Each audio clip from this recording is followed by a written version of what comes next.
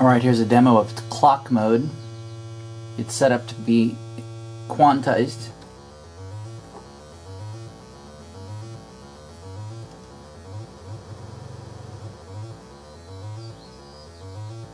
You can set the end of the stage by clicking the Alt button or the Mode button and wiggling the slider.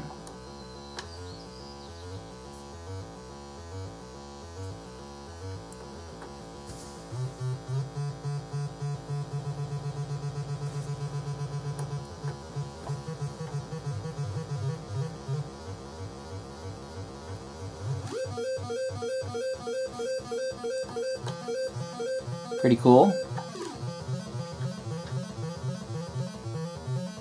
You can turn off the quantizing by pressing and holding, clicking it again, pressing and holding. Now the light's off. Much wider range.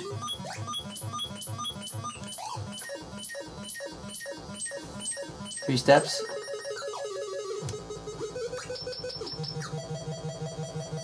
Four.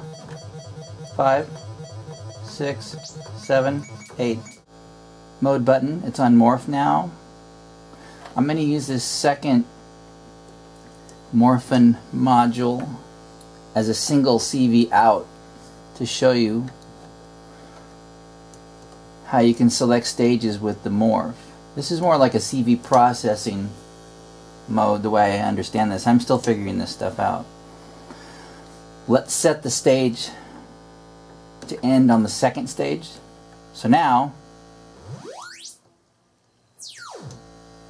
it's takes the voltage and it passes it through. You invert it like this.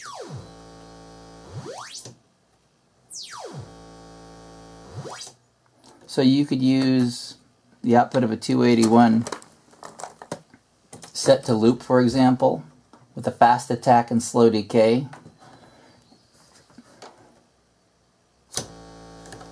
And it sounds like this. Slow it down.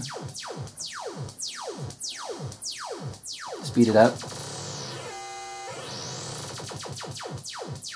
Of course, you can turn the attack and decay opposite for a rising attack. Or you could invert it with the Morphun. Let's go back to using this as a CV source. So you can invert it into as many stages as you want to, or convert it, excuse me. Let's make it be 3 stages. Let's spread them out even. Passes the CV as usual, as you'd expect. You could invert it. Now, if you leave the beginning and the end down, in the center all the way up you have a breakpoint. Pretty cool, huh? Positive, inverted. You can make it have kind of an exponential sweep. Of course, you could apply it to as many sliders as you want to. Let's apply it to all of them, just to save some time. Make it even for a linear response. You could invert it. Something like this. You could do half inversion. Kind of like a giant set of breakpoints. You get the idea. It's pretty cool.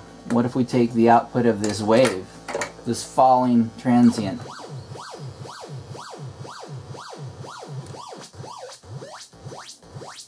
it becomes a rising transient. You can hear it. Let's have some fun.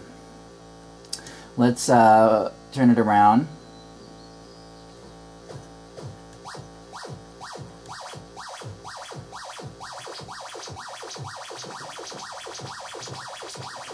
Split it in half. Pretty awesome. Both ways.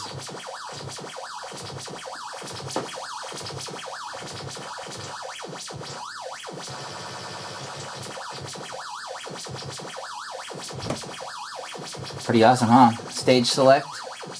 4 stages.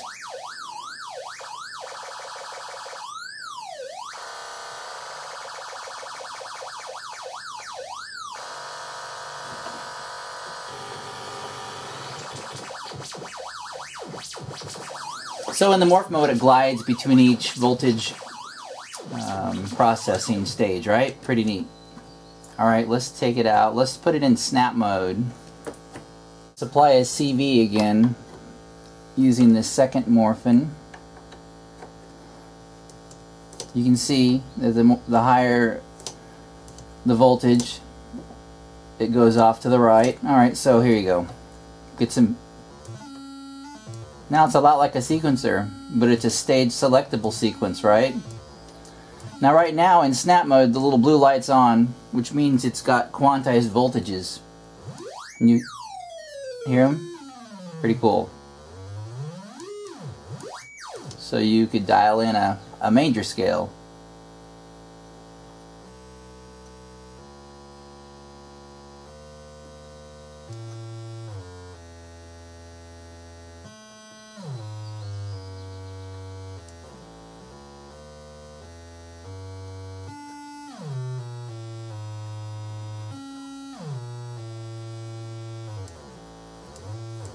Now it's pretty close. I need to actually calibrate my oscillators, and actually Chris, the guy who makes these, says there's a setup mode you can actually take the module out and calibrate it to your system if you need to, but it's pretty darn close right now. Let's take the 281 out, and you can see it sweeping up and down, following the wave shape. Dropping transient, rising transient.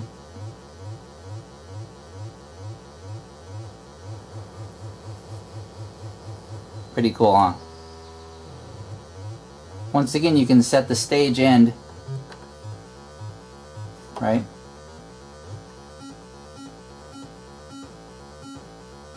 Lots of great sequencing control here. Alright, let's take it to a non-quantized. You press and hold the mode button, click it again, see it's flashing, press and hold. Now it's unquantized.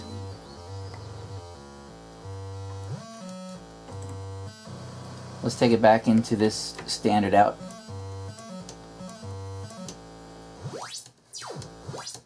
Pretty awesome. Alright, let's try the strobe mode. So right now, it's running. It won't move until the CV happens. But you can hear the pitches following the speed of the clock. High speed, you barely notice it. Really slow. We could, it can be short. The length can be short.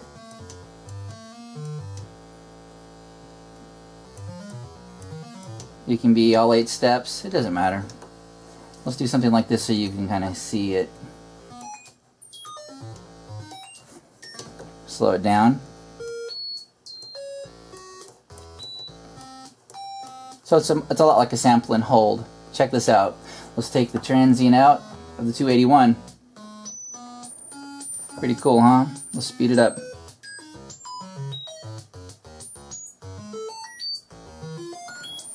You can use a pendulum ratchet to trigger the 281 for some great effect. Right now this has been looping. I don't know, let's take it out of the 6th division of 6.